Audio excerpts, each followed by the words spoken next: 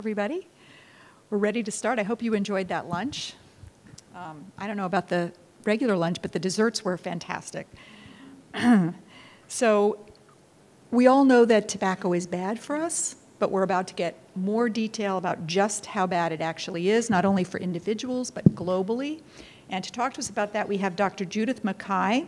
She's a senior advisor to the World Lung Foundation, part of the Bloomberg initiative to reduce tobacco use. She's a medical doctor who has focused since 1984 on public health, especially tobacco control in low and middle income countries and tobacco and women.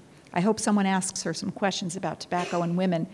In addition to the Lung Foundation position, she's an advisor to the Bill and Melinda Gates Foundation. She's director of the Asian Consultancy on Tobacco Control and senior policy advisor to WHO. Widely published, she's authored or co-authored several atlases. You can see the list in her full bio.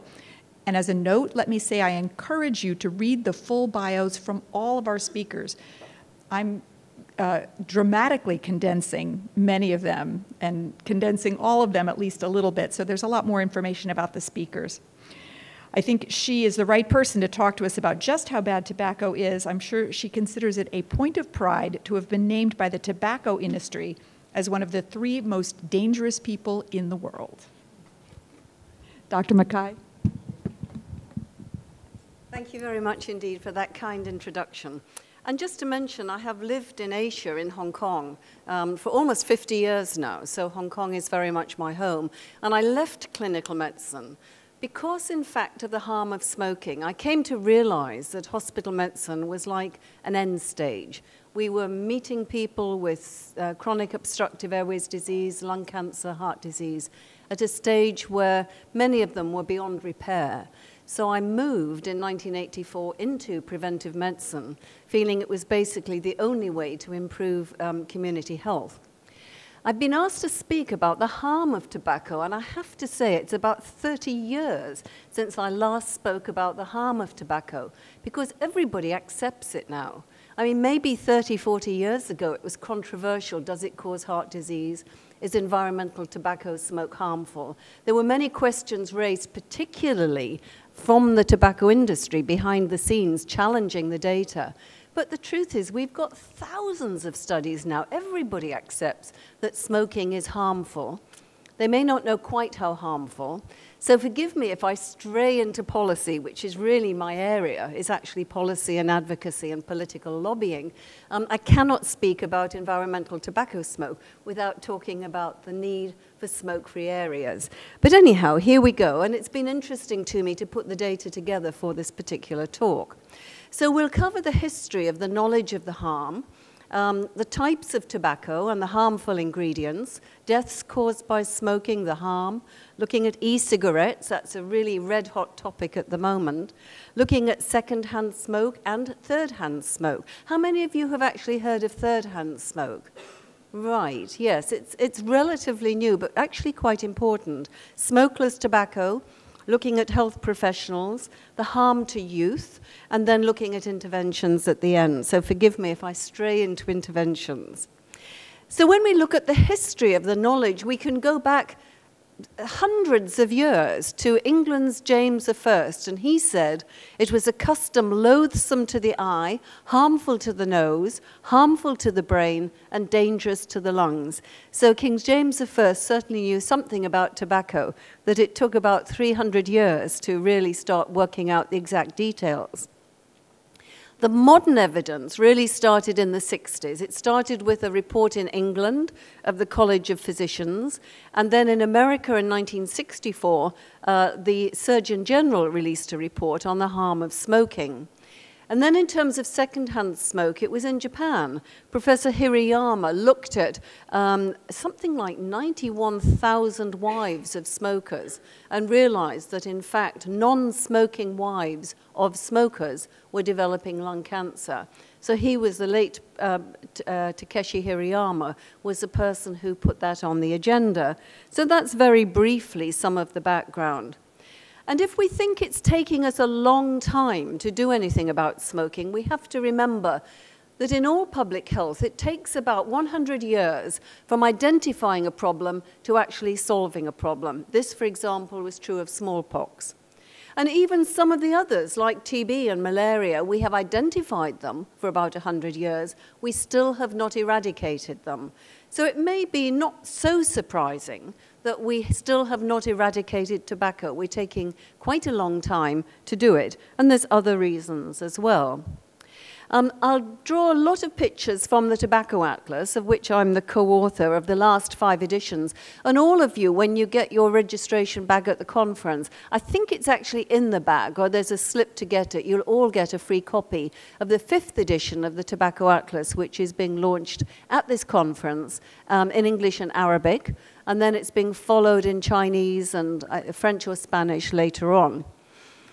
So we know there's many, many different kinds of tobacco. And the takeaway message from this slide is that there is no safe tobacco use. Whether you smoke it, you use it in a pipe, you have a cigar, whether you chew it, you sniff it, you inhale it through water, every single method of smoking is actually dangerous. Slightly different degrees of danger, but actually not that much. So however you use tobacco, it's going to be harmful to you. There's no safe way of using it. And if we look at some of the chemicals that are in tobacco smoke, it's not surprising. There's all sorts of things like cadmium that's in batteries. There's radioactive polonium, which causes, of course, the lung cancer. There's acetic acid, there's nicotine, there's carbon monoxide. You name it, there are thousands of chemicals in cigarettes that actually cause harm. And there's about 8 different ones that cause the lung cancer, which is perhaps the best well-known, but many, many other chemicals as well that really are basically causing cancer. And so the Food and Drug Administration in the US has said there's no tobacco product have been scientifically proven to reduce the risk of tobacco disease, improve safety, or cause less harm. So as I said, this is the takeaway message. All tobacco use is dangerous. So let's look first of all at the number of deaths. Many people think in many countries, particularly in the West and in Europe and in Australia, okay, we're on top of this epidemic. Our smoking rates are coming down. People know about smoking. We're sort of a bit ahead of the game. But actually, this epidemic is increasing, and it will increase for at least the next 20 to 30 years. The reason is there are going to be more people in the world. We've got about 7 billion today. We'll have 9 billion by 2040. So even if we bring the prevalence rate, the percentage rate of smokers down, it will be offset by this huge population growth. In other words, and people, of course, are living longer, so by 2030, 2040, there'll be more smokers, there'll be more cigarettes, there'll be higher consumption, there'll be more disease and deaths, with a huge impact on healthcare facilities. There'll be more jobs for farmers and manufacturers. There'll be more tax for governments, and there'll be more profits from the tobacco industry for at least the next 20, 30, even 40 years to come. Because, as I said, even if you reduce the percentage of smokers, there's simply more people in the world. It's as simple as that. So when the tobacco industry say, oh, well, what about the tobacco farmers? They are laughing all the way to the bank, the tobacco industry. They're going to be making profits for a great many years to come.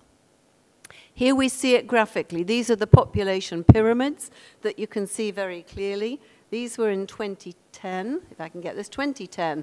This sort of bulge at the bottom, but it's moving through, and people are surviving. So we're going to have more smokers. So even if that smoking prevalence comes down, we're going to have more smokers, 1.4 billion today, 1.6 billion by 2030. Tobacco consumption is continuing to rise, and the annual deaths will go from about 6 to somewhere between 8 to 10 million. This epidemic is on the increase, not the decrease in terms of its impact. So here we go. This is just another slide to show the same thing. This is from an earlier tobacco atlas. 2015, 5 million deaths, way up to a much higher number in the future. And the other thing to remember about smoking is that we have no other consumer product on the market that causes this degree of harm. Smoking here, it's more than 1 in 2 smokers. It's probably closer to 2 out of every 3 smokers die from it. The more evidence we're getting, the more harmful we realize it is, particularly if people start smoking in their teens. So this is just a very graphic picture to show that 1 in 2 smokers will die and half of them will die in middle age. So if you have 2 friends, both smokers, one of them will go to the other one's funeral. You know, we need messages like that to try and get across the impact of just how very dangerous this is. Female smoking prevalence and deaths, we can see in the whole epidemic, there's a stage 1, there's a stage 2, there's a stage 3, and finally the epidemic begins to turn in the stage 4.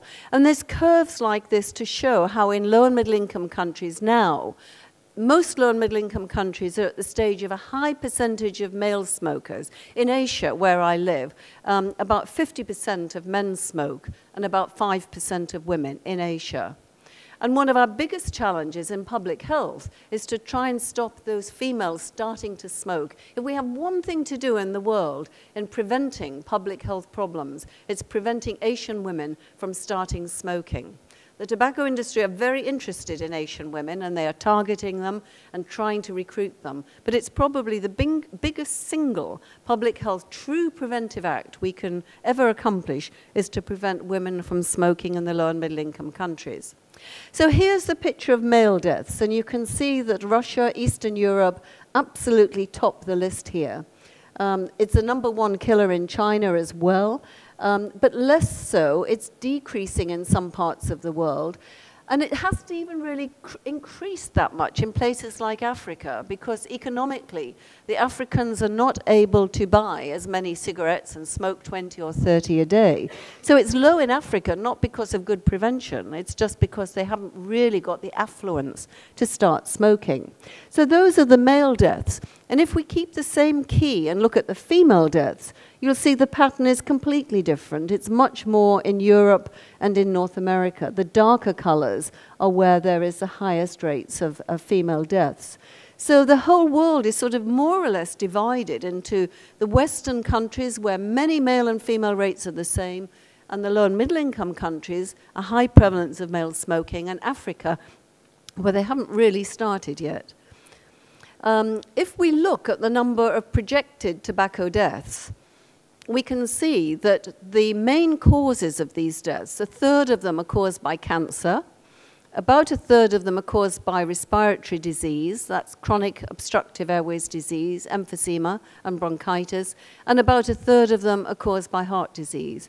Now there's a few others, digestive diseases, diabetes, pneumonia, tuberculosis, but it isn't like a car crash, it isn't like a terrorist attack, it isn't like SARS even, or MERS in the Middle East. It's not like any of these much more dramatic epidemics that get the front page of the newspapers, or even suicides. And yet it's killing far more people. But most people, unless they are caught in a fire caused by smoking, most people, and then that's often not reported that it was a cigarette that started it, most of people die fairly quietly. They die at home, they die in hospital, they are unnoticed, all these deaths. So this is why it's quite difficult to get stories that really will focus on the huge catastrophe and the emergency. I mean, people don't think of smoking as an emergency, but it's a much more important health problem. SARS in China, 300 deaths, 300 in Hong Kong. Hong Kong, 300 deaths. We have 6,000 deaths a year from smoking. It's a completely different order of magnitude, and it should be headlines almost every day in the paper. What are governments doing? Why are they not taking action? And yet really difficult to get that energy and that understanding that we're dealing with a huge, massive international public health crisis that really needs addressing. If we look at the harm from smoking, what I've done here is to put together a sort of grid, in a sense, of looking at tobacco use, diets, physical activity, and the harmful use of alcohol. These are the chronic diseases: cardiovascular, diabetes, cancer, chronic disease. Tobacco's involved with all of them. But one thing you do get from this slide is really how interactive all these processes are. If you've got somebody who uses tobacco, has an unhealthy diet, doesn't do any exercise, and drinks a lot of alcohol, they are almost destined to get one of the non-communicable diseases, like cancer and like heart disease. But tobacco use is ahead of that list. It's been there the longest. There's been more work done on tobacco than really any of the others. And I think what tobacco has done, it's been the pilot in understanding how political these issues are. The health model is certainly not enough for trying to combat the tobacco epidemic. We have to engage with economists, environmentalists, people involved with taxation. We have to understand the vector. We have to understand the tobacco industry and the way it behaves. And whereas at one time we used to think that only the tobacco industry was really dreadful, I think nowadays we're seeing with alcohol and with sugar that some of these other big industries are really almost as bad as the tobacco industry in their denial of the evidence, and they're trying to prevent particularly legislation and taxation. I'm not going to even begin to go through this slide. I'm just going to show you that it's everywhere. Because tobacco smoke, the products get into the bloodstream. They just go everywhere in the body. So you get very, very remote cancers and effects like the kidneys and the bladder, or wounds and surgery. The skin doesn't heal as well. Every single part of the body is actually affected by nicotine and by tobacco smoke. And I think this picture, which is in the atlas, by the way, I think shows this very well. And also one of the real problems in terms of harm is just how addictive tobacco smoke is. Most adults, I would go as far as to say I have never met an adult yet in the last 30 years I've been working in this field. I've never met an adult who would not prefer not to be a smoker. I think that's the right way around. It's a double negative. They know it's harmful. They know it's expensive. They don't want the children to smoke. They'd like to give it up. And yet they're chained. They're locked into a very addictive habit that most of them would prefer to quit. And all it takes, interestingly enough, is about 100 cigarettes. If you smoke a total of 100 cigarettes, which is only, in fact, 5 packs of cigarettes, only 100 cigarettes and you will become a lifelong smoker. It is as addictive as that. So this is why youth experimentation is really, really dangerous. I'll come back to youth a bit later in the lecture. So this is one of the real problems of tobacco and why people can't just put it, okay, it's harmful, stub it out. They can't do that because they're locked into this addictive process. The tobacco industry have lied and lied and lied about tobacco. That's the only word I can use. And here they are, 5 executives of the big top 5 tobacco companies. They are swearing under oath at a congressional hearing, nicotine is not addictive. I do not believe that nicotine is addictive. I do not believe nicotine is addictive, one after the other. And this, in a sense, is in the old days, because many of the documents of the tobacco industry are now in the public domain. Because of a court case in America, we can read that they do know it's addictive. And they have known it for 40 years, and yet they have denied it and lied to the public. They've lied to their own clients. They've lied to smokers. And they've said, no, it is not addictive. The tobacco industry have, and they still do to this day. So heart disease is rather the forgotten illness of tobacco, but in fact, 1/5 of all heart disease in the world is caused by smoking. And in fact, numerically more people die from heart disease from smoking than do from lung cancer, because there's more people who die from heart disease. One of the problems is there's a huge lack of awareness amongst smokers that smoking causes these illnesses. These are in a variety of countries, and I guess are the slides going to be available to them? They'll be sent to everybody. Great. I mean, it just shows in all of these countries from, Brazil, New Zealand, Thailand, Canada, some of the wealthier countries, South Korea, Uruguay, all over the world, there is a lack of awareness that smoking causes heart disease in particular. In fact, only 3% of people in China know that smoking causes heart disease. They know it's bad for you. They know it probably causes cancer and it makes you a bit breathless, but they just don't know that. They don't know it causes stroke. And even in Germany, there's a lack of awareness as well as China. The lung cancer awareness is the highest everywhere, but it's really important that smokers understand it's not just lung cancer that is in fact so dangerous. So about 1 in 5 of cancer deaths are caused by tobacco. And here you are, where are they? They're, of course, mostly in the lung up here, but they're also in the throat, in the esophagus, but down to the bladder, the kidney, the pancreas, causing leukemia, liver cancer, stomach cancer, cervix cancer, many, many, many different cancers. And the biggest impact in the world that we can use to reduce cancer would actually be to encourage people to stop smoking. It would have a bigger impact than almost anything else we can think of doing. We must never forget your teeth. This is an atlas that I did on oral health. And the oral effects of tobacco are oral cancer, a sort of smoker's palate with a brown tongue, periodontal disease around the teeth, premature tooth loss, gingivitis, staining, bad breath, and a loss of taste and smell.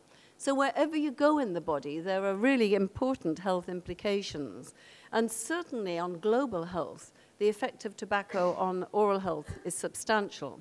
Chronic obstructive airways disease, and you can see at the bottom here, a healthy lung, that's what color it looks like, and this is a smoker's lung, the heart in the middle. These two lungs look really black and grubby from the accumulation of many, many years. And chronic obstructive airways disease is a pretty horrible thing to have.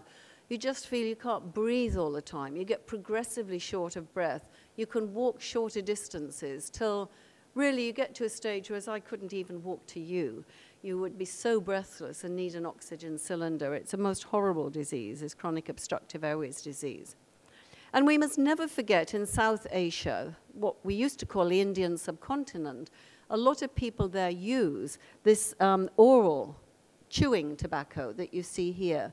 Sometimes it's branded in boxes, but it causes the cancers of the lips and the mouth in particular. And a lot of women, in fact, in South Asia use oral tobacco products. So let's look about some of the economics of the harm, because, you know, my job is interesting in that I work with kings and with communists and with democracies throughout Asia. There's many different forms of government. There's many different stages of development. There's many different sizes of countries, from about 1,000 people who live in some of the Pacific Islands to 1.3 billion people in China. But the reality is that wherever I work, I find what I do is almost the same. It's the same product, it's the same health effects, it's the same obstacles, and it's the same things that need to be done, no matter what kind of jurisdiction you're working in. So my work, I've worked with kingdoms like Thailand, I've worked with democracies like so-called in the Philippines. Most recently, I've been working in North Korea. I've been there 3 times now in the last 2 years, working with the government there to reduce tobacco. And the needs and the problems and the questions are just almost identical as to what if I was giving a talk in Indonesia or Germany or what have you. It's so similar what needs to be done.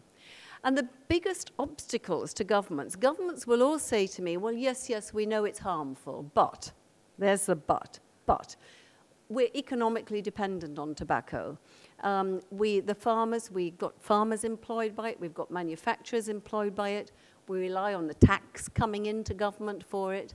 They will all say, the argument against it, the yes, but, is always economic. It's not, well, yes, but, you know, it maybe not as many as 25% of people get heart disease from smoking. Never challenging the health evidence. What is challenged is the economic consequences for the countries. And that's why you have to marry what you know about health and harm, and that's why we're all in it to save lives. But you have to master the economic elements, the economic arguments, if you're going to make any difference. And I'd like to just go through some of these costs, because they are so important in actually reducing the harm. And it may seem strange to you that if we're talking about reducing harm, we're now talking about fiscal policies and economics. But that's what you have to do to get governments to take notice. So governments see the tax coming into them. What they don't see, in fact, is the economic money that is being put out. And there's so much. There's medical and healthcare costs, absence rates, loss of skilled workers by premature death, early retirement, the risks of second-hand smoke. There's even the 7 minutes that smokers take off to smoke a cigarette. They go outside and smoke a cigarette. That translates into lost productivity. Fires, a third, 1 in 3 fires in the world is caused by careless smoking. And that has a huge economic impact. And that's a global average. It's about a third everywhere you look. Damage to building fabric.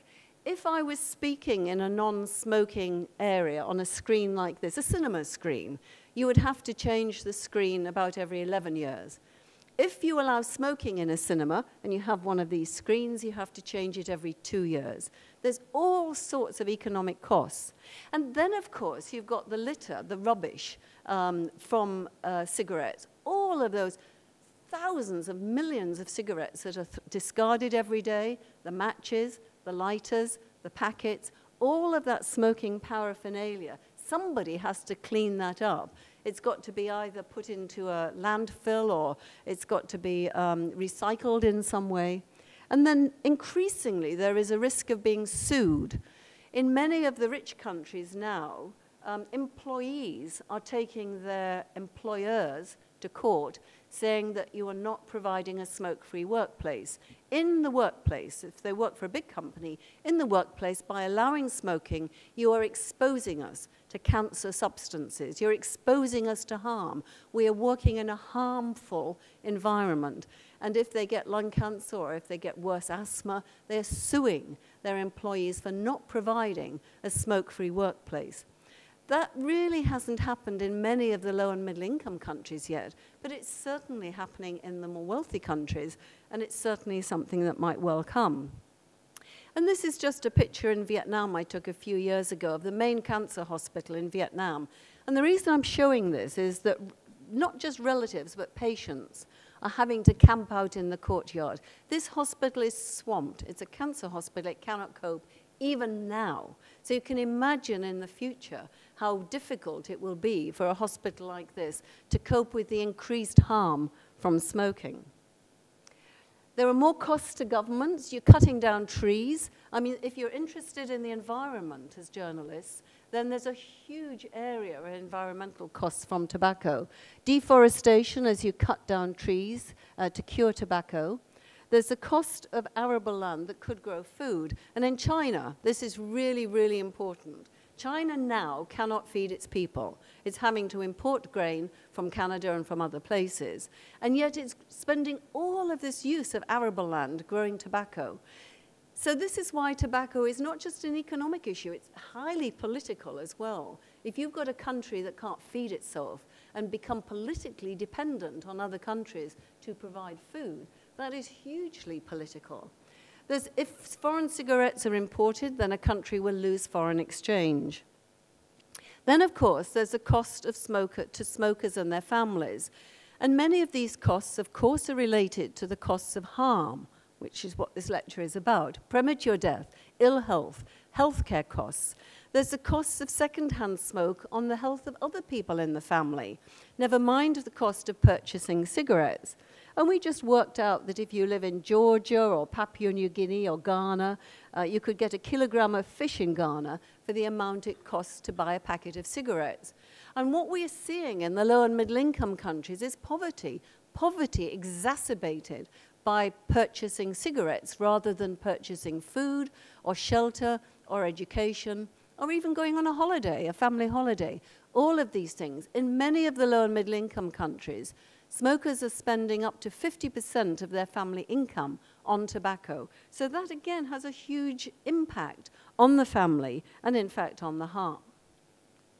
So let's just have a look at e-cigarettes. I tell you, everybody this year is asking me about 3 things. One of them is e-cigarettes. One is about the referendum in Scotland, because that's where I come from. What did I think about the referendum in Scotland? And the third is, what about the Occupy movement in Hong Kong? So 2 of them are not to do with this lecture, but e-cigarettes certainly is. Everybody says, what do we do about e-cigarettes? And it's not just you. I don't think a week goes by and a nation government does not contact me and say, what should we do about e-cigarettes? Nobody really quite knows what to do about them. This is just a picture of them. But this is an interesting slide because it shows the relative harmfulness of e-cigarettes. Here you've got cigarettes. The harmfulness is given a number at 99, a harm score. Smokeless tobacco, in fact, is less harmful than smoking. But e-cigarettes is 5 compared with 99, and the nicotine patches that you put on to quit smoking are even safer, if you could even use that word, safer. So if you just look at the chemicals in e-cigarettes, you can see they are much, much less harmful than cigarettes. So if the entire world was to stop smoking cigarettes, and the entire world was to start using e-cigarettes instead, we would save an awful lot of lives. It's not as simple as that, though, and I'll explain why. I talked to the head of the FDA in the US just a few weeks ago about this, and he said, e-cigarettes have a capacity to do great good, they have a capacity to do great harm, and we simply don't quite know. It's not clear which way it will go. Even the health effects, we just don't have enough evidence. We haven't had that 100 or at least a good 50 years of knowing how dangerous cigarettes are. We haven't got that with e-cigarettes. So we can see the ingredients are less, but we really just don't know. And even the ingredients, we actually don't know what's in them. That's part of the problem. Mostly unknown, some are toxic, some of them have nicotine, some don't even have nicotine in them. They just have a lot of sort of glycerine type of products in them. In smoke-free areas, we have no idea. For example, if somebody was vaping, as they call it in this room, an e-cigarette, how much is going into the environment? We haven't measured that. We don't know how much the effect would be on you people if one person was to be using it. And in terms of smoke-free laws, it makes it really confusing. You are a police person or a tobacco control officer, you go into a restaurant and there's sort of smoke and vapor in the air. It's supposed to be a smoke-free restaurant. Do you only take the cigarettes that have got the e-cigarettes with nicotine in them, or all e-cigarettes? Should they be banned in smoke-free areas along with other cigarette products? We just don't know. And even in terms of cessation, we don't yet have enough evidence on their effectiveness at all, whether they help people quit or do they in fact help make smokers continue thinking that they're safer. It's a behavioral science that we don't know with children. Do children start with e-cigarettes? Does it make them dual use, as it's called, smoke and vape? Does it prevent smokers from quitting smoking? The one thing we do know with cessation is that smokers like them better. Because they look rather sophisticated, because they look rather chic, they prefer to have an e-cigarette than rather slap a patch on your hand. They prefer that. And one of the huge problems is that every one of the e-cigarette companies except one, and that's Enjoy, every single one of the others has now been bought by the big tobacco companies, by Big Tobacco. So they are now behind e-cigarettes. And their history is not one that gives me great confidence that they will do the right thing. So we're beginning to see, again, these advertisements disappeared 40, 50 years ago in most places, this kind of glamour, sophistication, the sexiness, the better smoking choice, e-lights and so on, the green one in the middle, go outdoors into nice fresh air, looks and tastes like a real cigarette, but I'm out in the green and I'm healthy. All of these images have suddenly come back in the last year or two. We hadn't seen images like this in many places for decades. And the men's are no better. They're all to do with being cool, being smooth, being a bloke, again, lying out in the forest and having all the nice trees and things around you.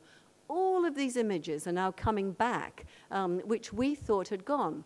So where we're now, the world is at a stage of just beginning to what is called denormalized smoking. In other words, it's not considered an acceptable norm. In most places now in the world, many, many places, restaurants, bars, shopping malls, public transport, it's all been banned. It's becoming denormalized. It's becoming unacceptable. It's becoming a minority habit. And suddenly, we're back to 50 years ago, where it is being glamorized and promoted and encouraged. And that's one of the main problems. So what to do about e-cigarettes? Oh, what to do, says this animal here. When and why and who and what and which. So I think it's a very complex problem for us. And the public health community and the governments, in fact, are now having to act before we have the science. We just don't have enough science to support knowing what to do. There are some things we can all agree on. Every single study now on cigarettes should include e-cigarettes, whether it's a national survey, a subnational survey, global, you name it. Children, we must include e-cigarettes into that survey. The second thing is that we must either insist that the ingredients are disclosed, or government chemists, where they are them, can analyze them, because we just don't know what's in them. And there's hundreds of them now, hundreds of different makes. Thirdly, we can all agree that they should not be sold to children, to young people, any more than ordinary cigarettes should be. So there are some things that I think almost everybody would agree on. The difficult areas are advertising. Should they be banned, like most tobacco advertising? Given that they're safer, should they be banned? And the really difficult one are the smoke-free areas. Should they be banned along with smoke-free? Now, Beijing is going to have its national, on the 1st of June, Beijing is going smoke-free with actually one of the best laws in the world. They're not including e-cigarettes. Governments just don't quite know how to handle this. It's just such a difficult problem. Excuse me, Judith, could I ask a question? Yes, please do. Where are e-cigarettes available? Like, where do you buy them from? There are many special shops that have just popped up selling nothing but e-cigarettes. Kiosks and shops like that, or vape shops and vape restaurants where you can buy them.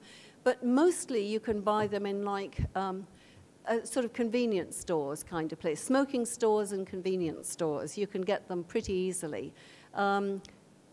In the low and middle income countries, they have not quite got into the system as much as they have, for example, in North America and in many places in Europe. But you can buy them very easily indeed.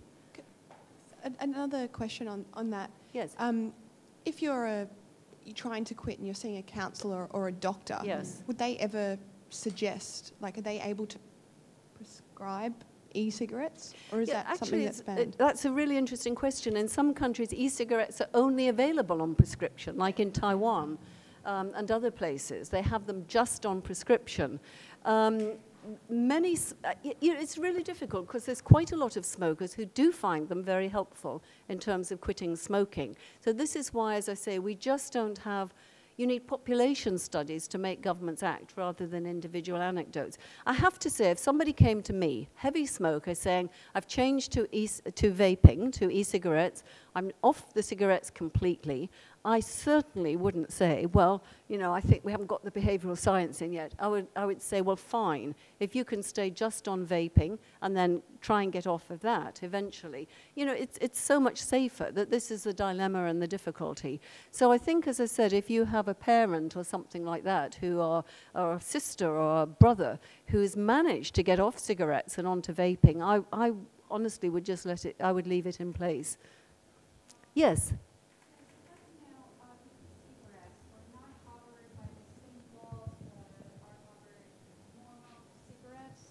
No, that's completely true. That's another really good point. They're not covered by the laws. They are so new.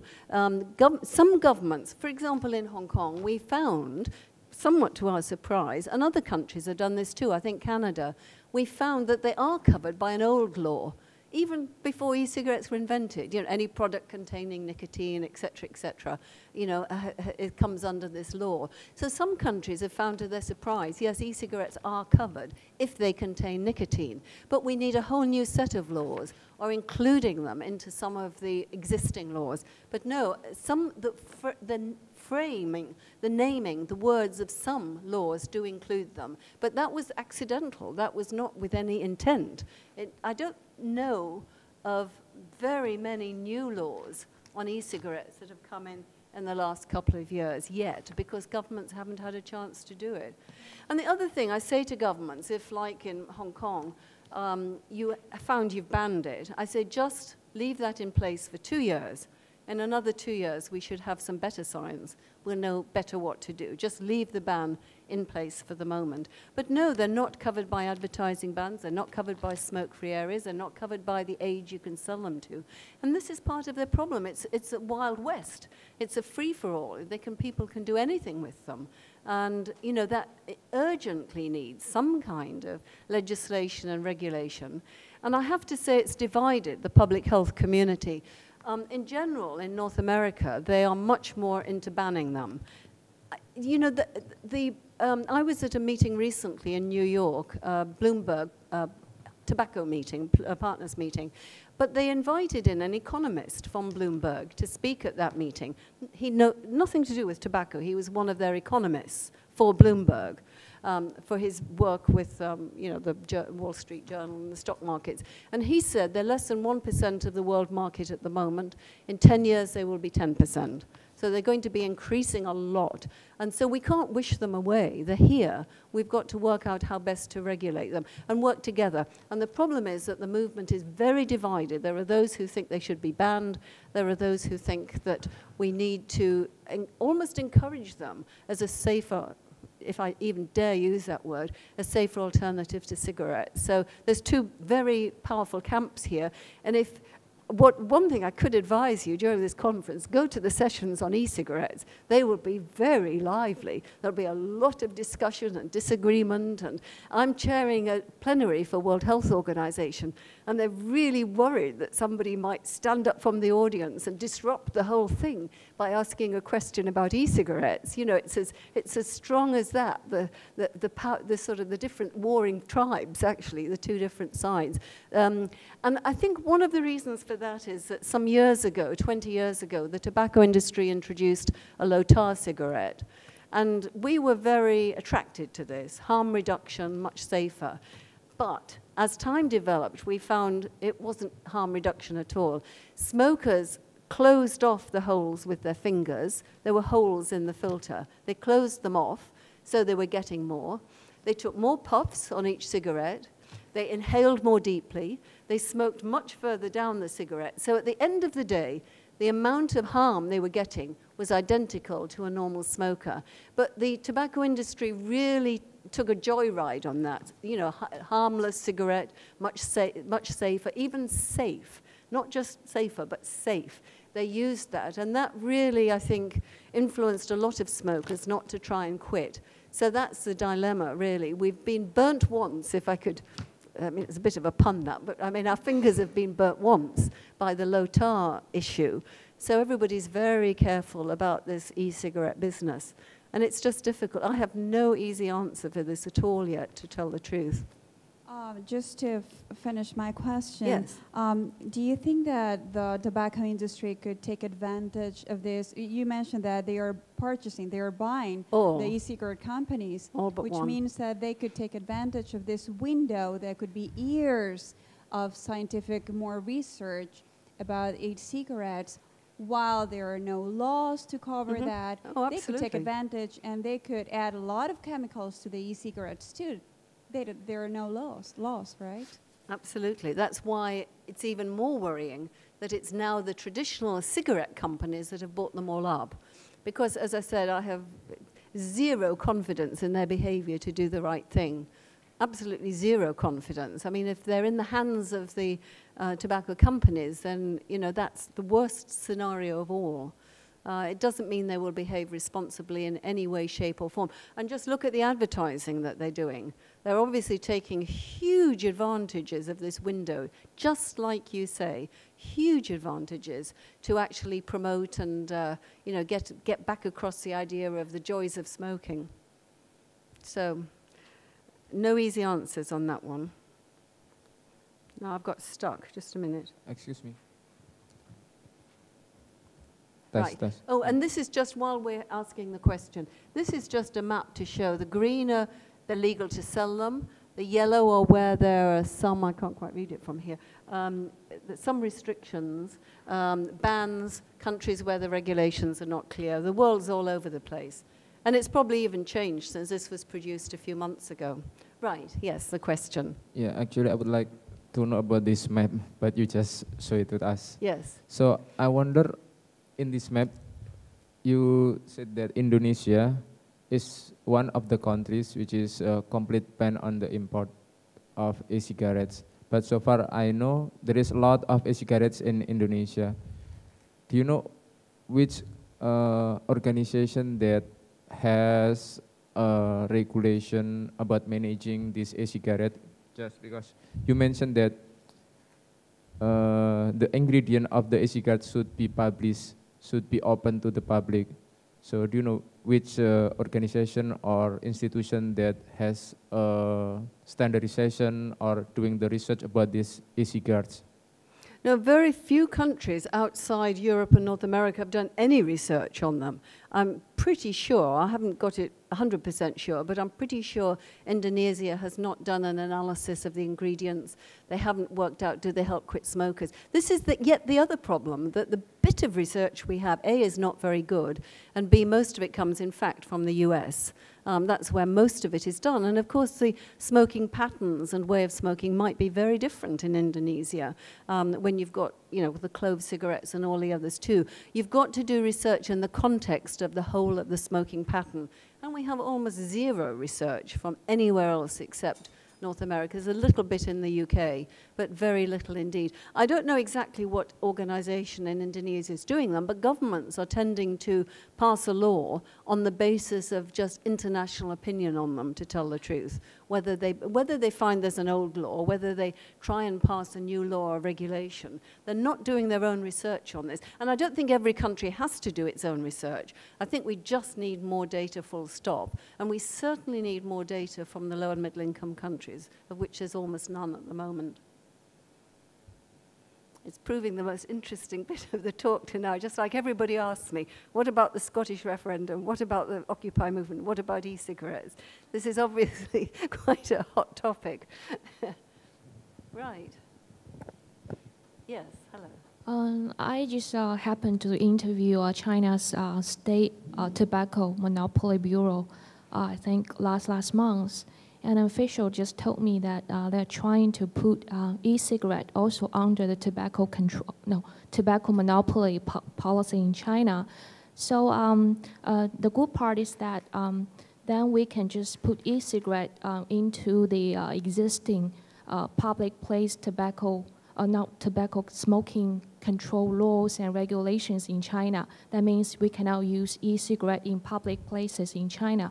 But on the other side, you know, the e-cigarette in the future put under the state monopoly system, then they have more, you know, sales outlets and networks to, you know, develop to become big in China. Right now, although, you know, 80% of the e-cigarettes supplied worldwide is actually produced in China, yes, but it's not big business in China nowadays. Right. So yes, I'm curious about your comment if China, you know, succeeded to put e-cigarette under the state monopoly policy. So what's your comment on that? What, you know, how that will impact China's tobacco control, you know, the entire landscape? Thank you. Well, there's a few things I'd like to say about that. First of all, the Chinese tobacco monopoly, which is a government department, is actually the biggest tobacco company in the world.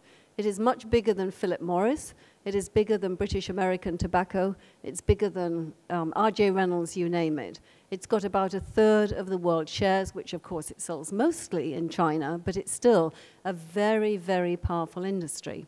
Second, the national monopoly is behaving more and more like the transnational tobacco companies in terms of denying the health evidence, of using economic data to try and obstruct laws going through. And for example, there's 2 laws in the process of going through in China at the moment, national smoke-free and an advertising law.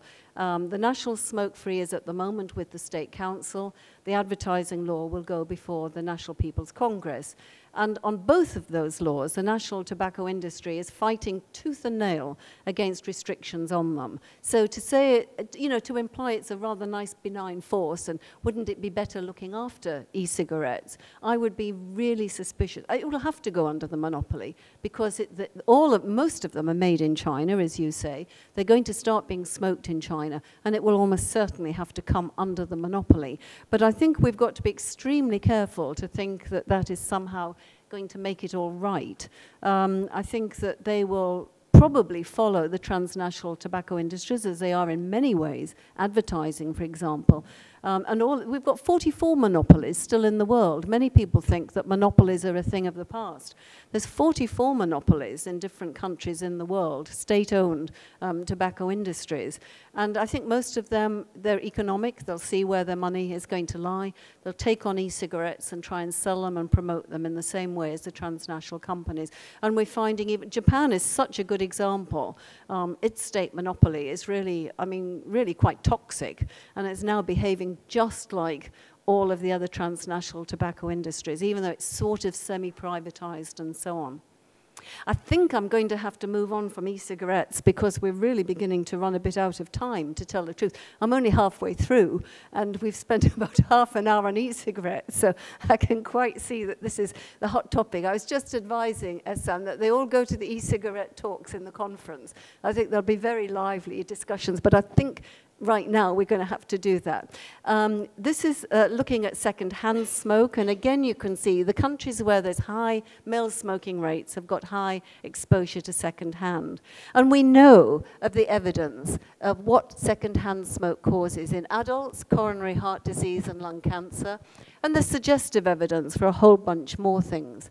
And in children, middle ear disease, respiratory symptoms, impaired lung function, SIDS, the death symptom. And in China, this is a very good argument about parental smoking with the one-child policy that China has had. That child is a very precious child. And if you want that child to grow up, even from a height point of view and an intellectual development and many other things beside, that's a very powerful argument for the press to use in terms of decreasing smoking in China. Think about your one child.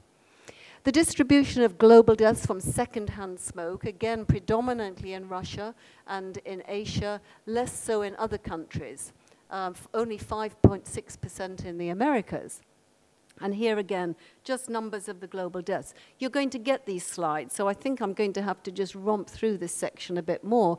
But except to say that there's an astonishing lack of awareness around the world that second-hand smoking causes heart disease.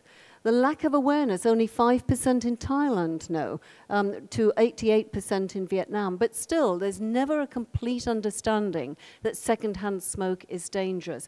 It is not as dangerous as smoking a cigarette yourself, of course. It's all to do with the amount of dose and the amount you get.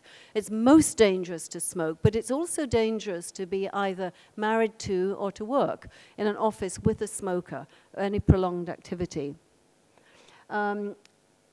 When we talk about smoke-free and smoke-free laws, the most important thing to remember is it's not just the person coming into a bar or a restaurant for maybe half an hour or 2 hours. It's the people who are working there.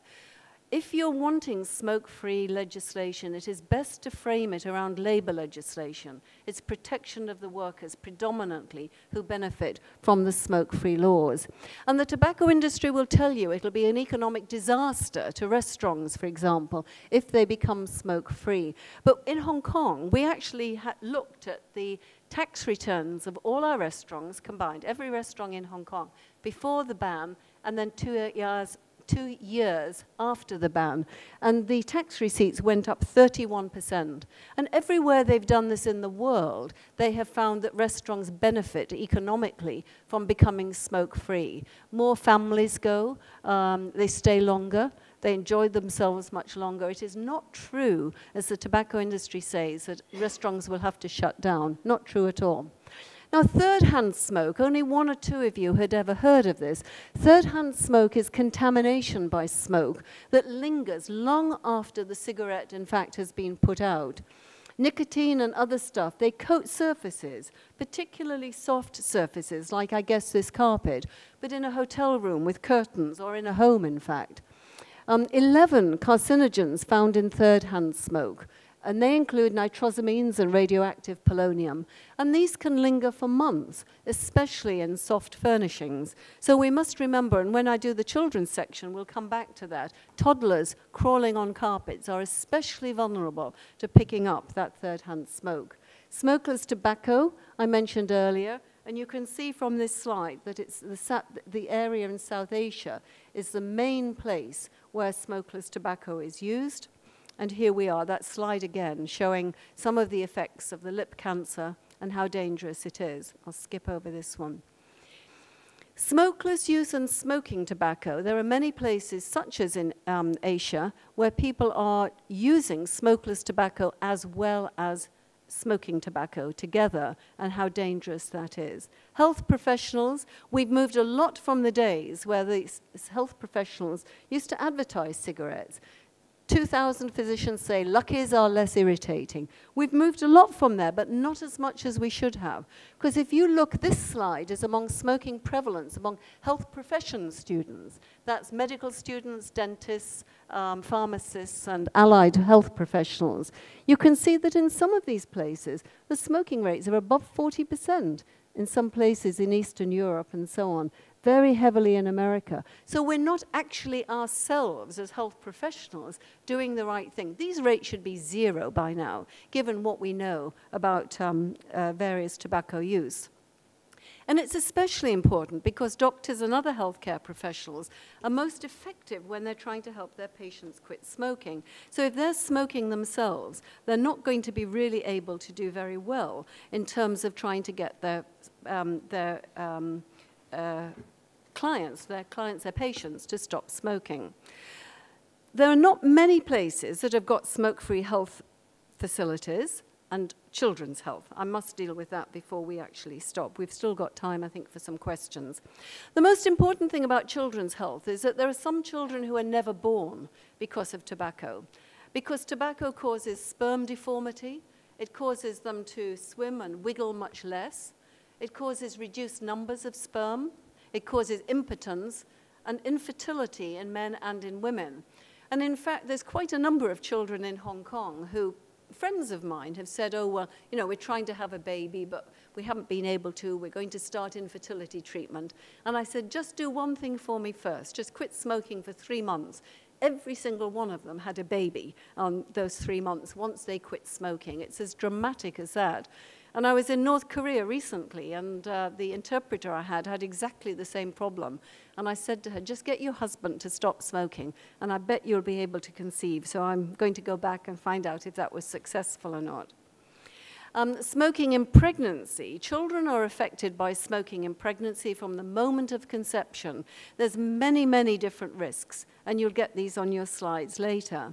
But it also, remember, it's not just affecting the baby, it affects the mother, because there is stillbirth and prematurity, and these have a lot of effect upon the mother and the mother's health, and death in childbirth of the mother. If we look at exposure to secondhand smoke of children, the fetus, the infant, the child, it increases stunted development, it causes SIDS, exacerbation of asthma, childhood cancers, cleft palate, a risk of allergic diseases, and possible risk of learning disability as the child grows older. And third-hand smoke, as I mentioned, it's this little toddler on this soft carpet. It's this invisible residue that is affecting the third-hand smoke. Now, globally, this is a small child in China I took a picture of, but globally, the average age of starting to smoke is now under 20, many before the age of 10. And we've just done a global survey, and we haven't found a single country in the world where the average age of starting to smoke is above 20. It's all below 20. So it's really between the ages of about 8 to 20 is the danger years for children. And why do they start? They start because of peer pressure, of curiosity, of rebellion. They want to look grown up. They think it's cool. They're being targeted and manipulated by the tobacco industry. They might think that most adults smoke, even when it's a minority habit. And another important thing to recognize is that the brain development in adolescence starts at the back, in your occipital lobes here, and gradually your brain develops until your frontal lobes are fully developed by about 22 to 23. And your frontal lobes are where you make long-term decisions. And it has impact not just on smoking, but even in the age of voting, for example, all sorts of things. You don't have that long-term maturity. You don't have that frontal lobe development until you're about 22 to 23. And if you can stop children smoking until that age, they won't start. Nobody starts smoking at my age. So they don't start smoking at your age, in fact, either. It's very much the teenage years that do it. And here are just MRI pictures of exactly what I've said, how it's the frontal lobes take until the early 20s to develop. So if we're looking at which youth smokes and which youth are therefore exposed to most harm, boys more than girls, still just about everywhere. They're less intelligent and less educated. If you're going to go on to university, you're much less likely to smoke than if you leave school at 15 and work on a construction site. The youth whose parents smoke, and even if you take one cigarette, when you're, say, about 8 years old, you try one cigarette, that's an experimenter. The child is much more likely, maybe 3 years, maybe 4 years later, to really start smoking more seriously. And the other interesting thing is there's no point talking to 8-year-olds about getting cancer and getting heart disease because they think 20 is old, never mind 60 or maybe 70 to get heart disease or a stroke. The health knowledge actually amongst the groups who are going to be smokers and those who are not is the same. They know exactly the same at the health knowledge.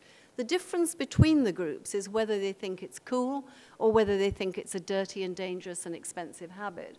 And the problem with health education in schools is that it tends to go on and on and on about health, about cancer, about heart disease, about stroke. It's not dealing with this whole image idea of cool or not. It's not dealing with how to say no to your best friend.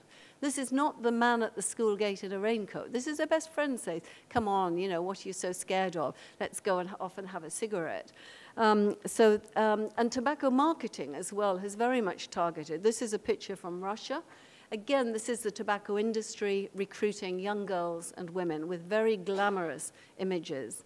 And there's a billboard, in fact, in Indonesia. This is the statement down here. Dying is better than leaving a friend. Sampurna is a cool friend.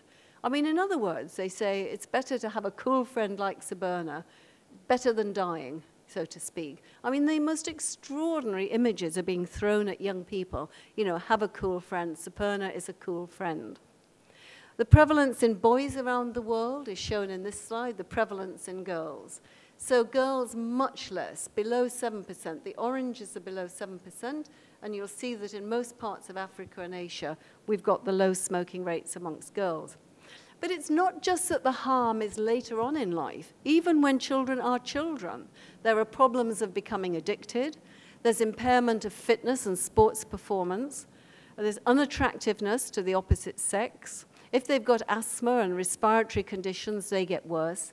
And there's genetic damage already that you can identify that predisposes later when they're adults to getting cancer. There's hardening of the artery walls, even in the teenage years, that predisposes to heart disease later. You can find genetic abnormalities in the sperm of teenage boys who smoke. And of course, there's the economic costs of smoking to a teenager. So the harm of tobacco is not just that they will run into harm later on, it's during the teenage years themselves. And here's the tobacco industry. If our company is to survive and prosper, we must get our share of the youth market. We'll need new brands tailored, especially to the youth market. So the tobacco industry, they certainly know just the market that they're after. So what does it do? It promotes health, attractiveness, popularity, slimness, macho, emancipation, adulthood, all to manipulate children. And the tobacco industry schools programs that they're running are also there to buy a good corporate image and prevent laws and regulation. They're not effective in reducing youth smoking. So these are some of the images from around the world that you will see that are there to make cigarettes look exciting and trendy and colorful and great and outdoors and cool and all of those sorts of things. And nowadays, one of the things you need to look out for, and China actually needs to think about this because they produce quite a lot of films, is the way, 5 minutes, my goodness. Okay, paid product placement. they've had to take their movies off billboards. So what they now do is to place tobacco advertisements in films. They don't call it a tobacco advertisement, but they pay the actresses and the actors and the producers. They pay to get cigarettes put into films just like this. So Sigourney Weaver in Avatar, which is set in 2154, she says, "Where are my cigarettes, guys? What's wrong with this picture?" And almost all of the smoking you now see coming out of Hollywood is actually paid product advertising. And the problem is the young people don't know that. They think it's a storyline. They think it's part of the film. They don't realize that the advertising has gone from billboards and TV onto the movies in many countries. I think I'm actually going to stop there. I've still got quite a lot to say, but I think it's on the sheets. We got very sidetracked by e-cigarettes, I might say. So I'm really sorry about that. But perhaps just to say that we do have a solution, and other people will be talking to you about it. We know what to do. We just need the political will to do it. And I suppose maybe this should be my last slide. A kilobyte of prevention is the same as a gigabyte of repair. So I'll open this up to questions now, and I'm sorry that we didn't get to the end, but certainly, is somebody also speaking about e-cigarettes? Could I just ask the organizer? Oh, well, we should have diverted a few questions till later, but it'd be interesting to see what they say to you as well. Yes. Hi, you have mentioned in your slide that youth from lowest socioeconomic class smoke, but it is observed that youth from burger class also smoke as a fashion, and you also mentioned that less educated youth also smoke more. Yes. So, but I have also seen professionals who work in international organizations, even doctors. Yes. Even doctors smoke. Yes, you're quite right to bring that up. In many countries there's been less legislation, less knowledge, less taxation. In countries that are just that little bit further behind, it tends to be the better educated who first take up the habit, and it's always the better educated who first quit. The middle-class educated people 100 years ago were the people who started smoking, and they're the ones who are now beginning to quit. So it depends quite where you are. You find in Western countries, the high-income countries, it is a lower social class habit. It's a poor within that country. It's a poor countries, but I agree with you. There's many countries where it is smart and trendy to actually the better educated to smoke, but they will be the first to quit smoking in the fullness of time.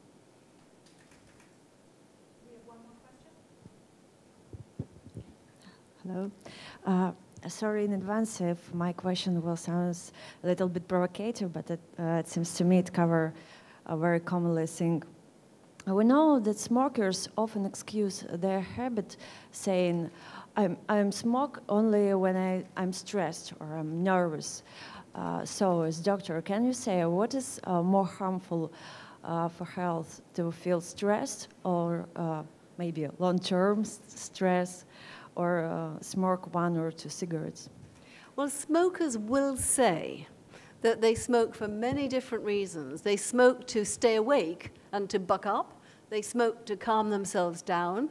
They smoke to decrease anxiety. Heroin addicts say exactly the same thing. If you're addicted to any substance, you will say you do it because. But the reality is that there is nothing good about smoking at all, nothing good, whatever. As I said, it's interesting that the reasons that smokers give, the reason that addicts give for their addiction is that it makes them feel better at that moment because they're going into withdrawal. And therefore, they're feeding in that withdrawal and getting back up with their nicotine levels. That is not a healthy process. Okay. Well, thank you so much. Well, I think this is